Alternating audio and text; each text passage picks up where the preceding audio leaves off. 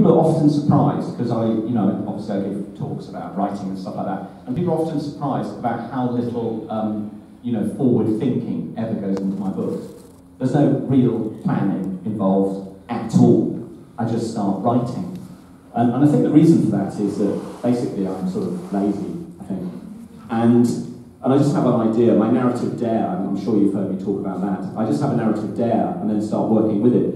And the interesting thing about that is that I don't know where it's going to turn out. And if you're reading my books and you've got no idea where it's going, then don't worry, because neither did I.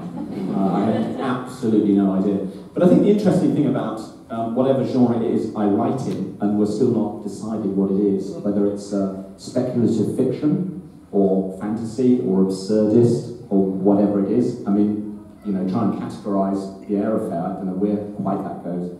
Or even the early riser, sci-fi, I think, probably, climate fiction, cli-fi, as it's called. Yeah, I didn't know about that either, but it is a thing, apparently. I think it's that along the journey of writing, because the first thing I did when I was writing Early Riser was pretty much write the world. And the world then created the dramatic possibilities. Right? So there was no real plot to begin with. The plot very much comes after the world is kind of half created. The obvious one to think about is, I suppose, in Shades of Grey, with the spoons.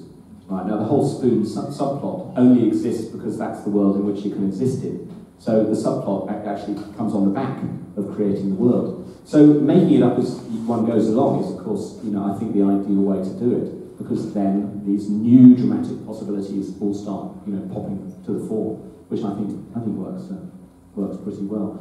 If I'm in trouble, I just start the book on a train. I can reveal that actually now. And you're thinking now, how many books has he started? It's 3. Well, Early Riser begins on a train, doesn't it?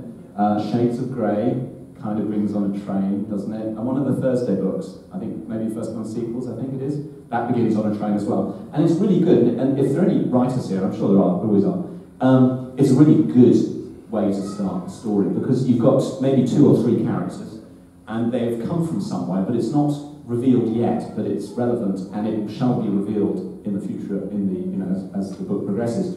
They're going to somewhere, and the reason that they're doing that, of course, then also can be revealed, but is as yet a question mark. And you can have random conversations with strangers to reveal the world about you. And you can look out the window and you can describe what moves past. And all these things you can sneak past the reader without sort of info-dumping or expositional vomiting or whatever it is. We have to do as fantasy authors trying to create a new world in as little pages as possible, without the dear reader noticing what I'm up to. So yeah, starting on a train works really well for me, anyway.